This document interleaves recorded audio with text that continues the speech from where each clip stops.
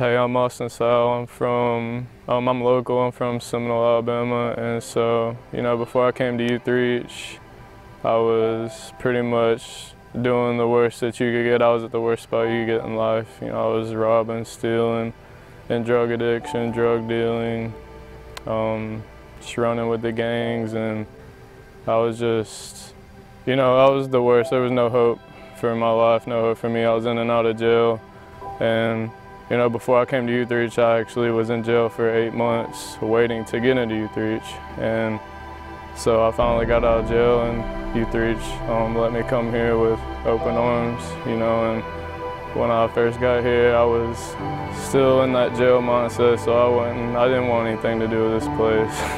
And so, it was rough for me at first, but the staff here and the family here at Youth Reach just have a lot of grace. And so, I messed up a lot.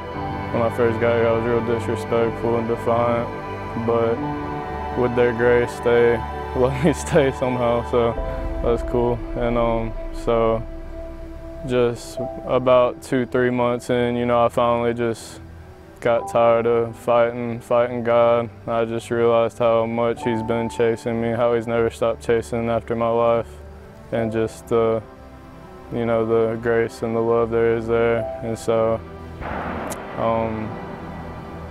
now ever since I've been walking with God, I just had a real transformation in my mind and, my heart, and it's just, I don't know, it's awesome, man, walking with God and how He just saved me and pulled me out of all the addictions and trouble I was in.